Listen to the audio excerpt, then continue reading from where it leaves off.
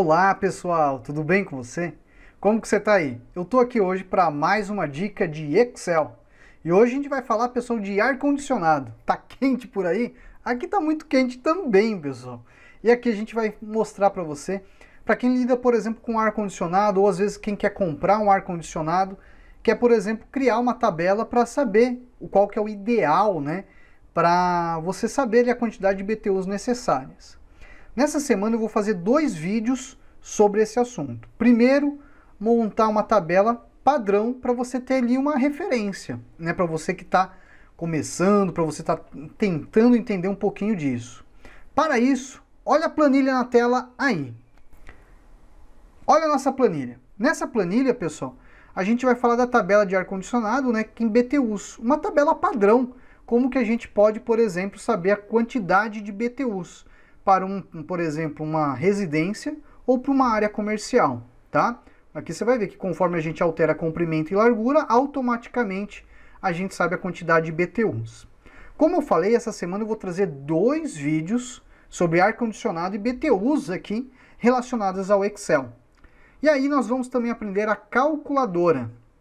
A calculadora eu acho que é o mais bacana. Sabe por quê? Por causa que com a calculadora você vai fazer o redimensionamento de BTUs. Você não vai pegar a tabela base. A tabela base é uma referência para você saber. Mas quando a gente vai fazer o redimensionamento da capacidade de BTUs, por exemplo, com a quantidade de pessoas que ocupam o cômodo, quantidade de equipamentos eletrônicos que estão ali no local, o cálculo é um pouquinho diferente. E aí você tem um redimensionamento adequado de BTUs para aquele cômodo ou, por exemplo, para aquela residência, ok? Pessoal, deixa eu me apresentar. Eu sou o professor Michel, responsável pelo curso de Excel Online. E estou trazendo aqui uma dica que vai ajudar o pessoal que trabalha com ar-condicionado, que vende ar-condicionado, o pessoal que às vezes quer comprar um ar-condicionado, entender um pouco mais desse tipo de relação, de como montar uma tabela que pode te ajudar no teu dia a dia. E também, quem não é da área, entender um pouco melhor dessa capacidade que você precisa aí. Ok? Então vamos lá? Vamos mostrar primeiramente o que você vai ter que fazer. Nesse exemplo, pessoal, a gente vai ter que montar uma tabela muito parecida com essa daqui, ó. A área em metros quadrados, a área residencial e a área comercial, tá? Nesse caso aqui, pessoal, a gente vai colocar aqui o comprimento e a largura e logo depois fazer o cálculo. Então, olha só, vou copiar essa tabela, eu vou jogar numa tabela nova, numa planilha nova, tá bom? Vamos ajustar aqui, ó.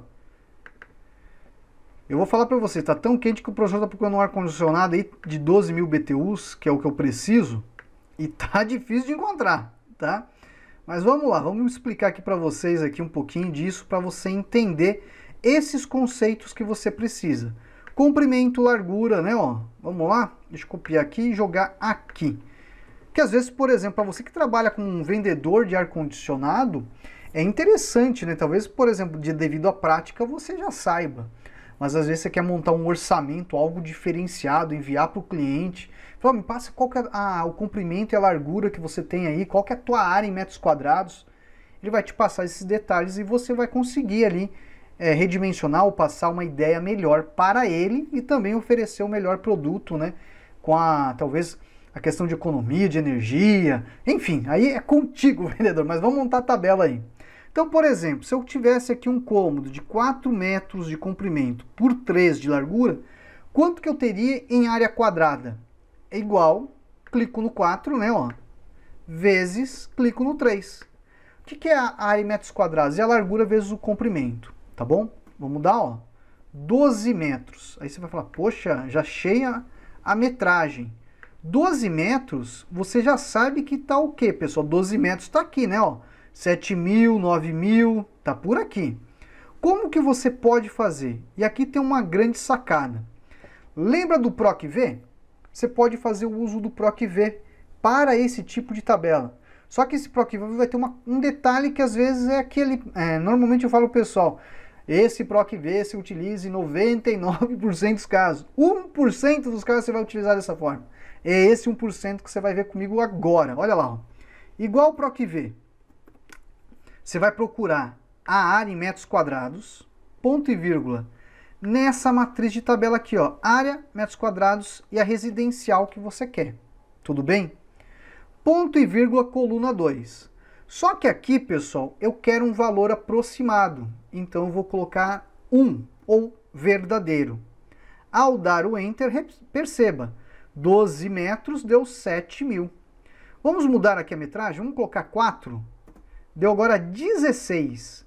Opa, 16, ó, o mais próximo já deu ali, ó, 9.000, né? Por causa que é 9.000, pessoal, por causa que ele está indo abaixo dos 20.